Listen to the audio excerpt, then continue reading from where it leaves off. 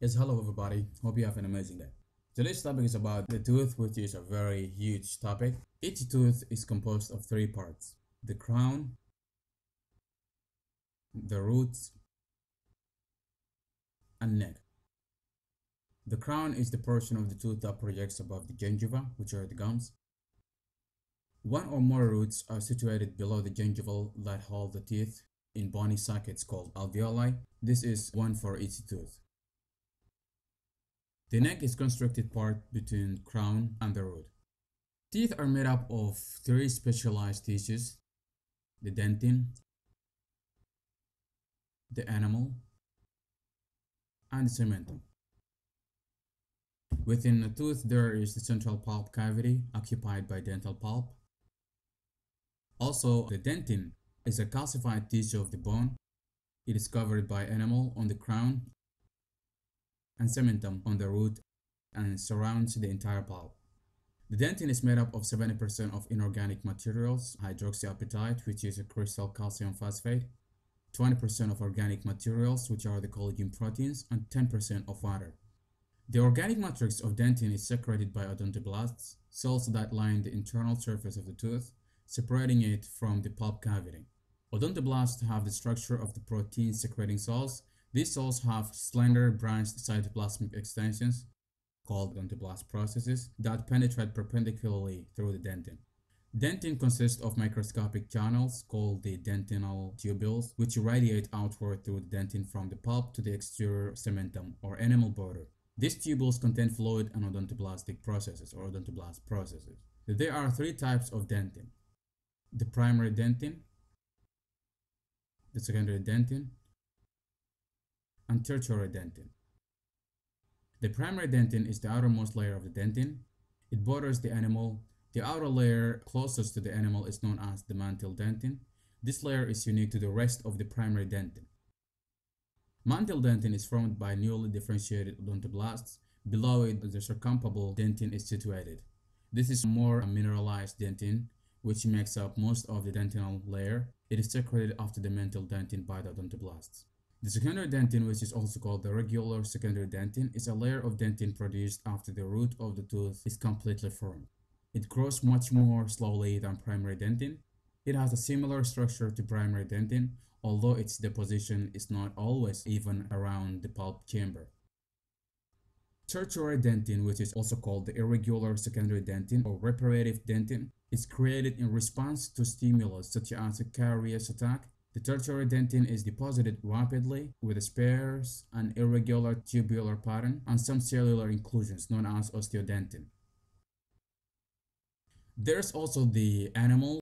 The enamel, along with dentin, cementum, and dental pulp, is the hardest substance of the human body, the richest in calcium and in vascular.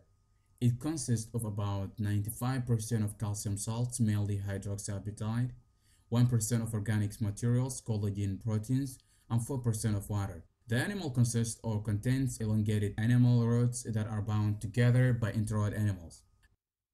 Enamel rod is a tightly packed mass of hydroxyapatite crystals in an organized pattern. Enamel rods are found in rows along the tooth and within each row. The along axis of the enamel is generally perpendicular to the underlying dentin. Both interrod enamel and enamel rods are formed of hydroxyapatite crystals. These differ only in orientation of the crystals.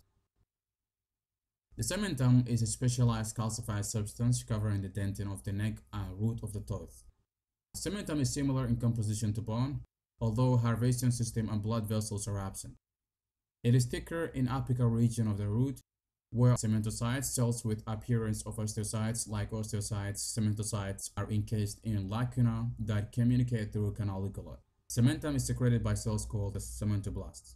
The chemical composition of cementum has 65% of inorganic materials, mainly hydroxyapatite, 23% of organic materials, mainly collagen type 1, and 12% of water. There are distinguished two types of cementum: acellular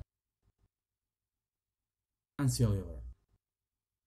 The acellular cementum has no cellular components, covers all surface of the root of the tooth as a thin layer of calcified matrix. The cellulose cementum covers 1/3 to half of the root apex, contains cementocytes and calcified matrix. The main role of cementum is to anchor the tooth by attaching it through the periodontal ligament. It also plays an important role in forming of new teeth. Its bottom surface is tangent to the periodontal ligaments running through the jaw, through the collagen fibers, and the upper portion of the surface is firmly cemented to the dentin of the tooth. Dental pulp is the central part of the tooth filled with soft connective tissue. The central region of the coronal and radicular pulp contains large nerve trunks and blood vessels.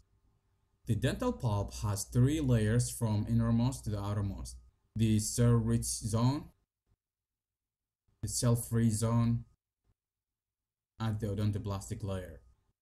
The cell-free zone is rich in both capillaries and nerve networks. And the cell-rich zone, it contains fibroblasts and differentiated mesenchymal cells, while the odontoblastic layer contains cell bodies of the odontoblasts. Cells found in the dental pulp include fibroblasts, the principal cells, odontoblasts, macrophages, granulocytes, mast cells, and plasma cells. Associated structures of the tooth are responsible for the attachment to the surrounding tissues and allow sensations of tooth and pressure. These associated structures are the cementum, periodontal ligament, alveolar bone, and gingiva. The periodontal ligament is composed of a special type of dense connective tissues whose fibers penetrate the cementum of the root and bind it to the bony wall of its socket. Its fibers are organized so as to support the pressures exerted during mastication. Alveolar bone forms the socket and is in immediate contact with the periodontal ligament. Its primary bone is which the collagen fibers are not arranged in laminar or lamellar pattern. These fibers are arranged in bundles that penetrate this bone and the cementum. The gingiva is a mucous membrane bound to the periosteum of the maxillary and mandibular bones. It is lined by stratified squamous keratinized epithelium. This epithelium is bound to the tooth enamel. Between the enamel and the epithelium is the gingival crevice, which is a small deepening around the crown. So that is all for today, and don't forget to like, subscribe, and share all the videos, and see you in the next video.